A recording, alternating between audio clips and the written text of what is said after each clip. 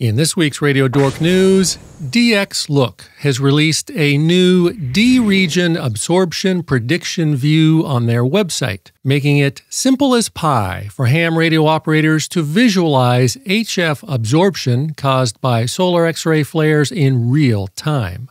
This new real-time view of D-region absorption can aid amateur radio operators worldwide to predict sudden HF blackouts by presenting D-region absorption data in band-aware geographic format, allowing HF operators to visually pinpoint where HF absorption could be occurring at any given moment in time, ensuring the continuous ability to chat with anonymous men in exotic and faraway places all day long. As reported in the Citizen Radio Operator World Group on X, formerly known as Twitter, a CB operator in Warren, Michigan has given up on the FCC ever doing anything about a CB radio jammer and has taken matters into his own hands by creating a petition on change.org to finally put a stop to the illegal jamming of CB Radio Channel 19 in his Michigan neighborhood. The petition, aptly named Stop Samuel Parkinson from Jamming CB Radio Channel 19 in Warren, Michigan, alleges that every morning, starting at 4 a.m., Samuel Parkinson disrupts the peace and enjoyment of our CB radio hobby.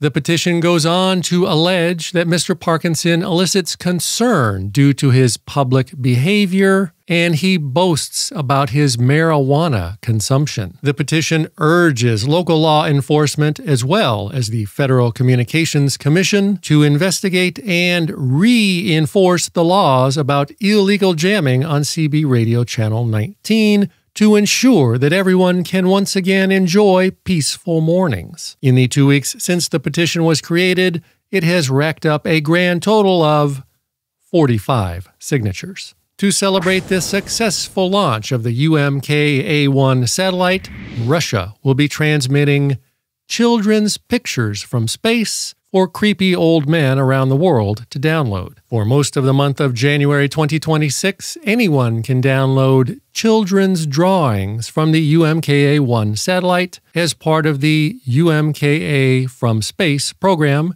in SSTV Robot 36 format on 437.625 MHz.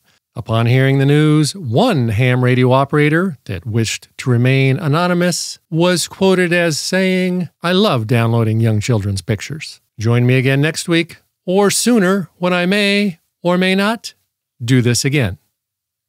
Good day."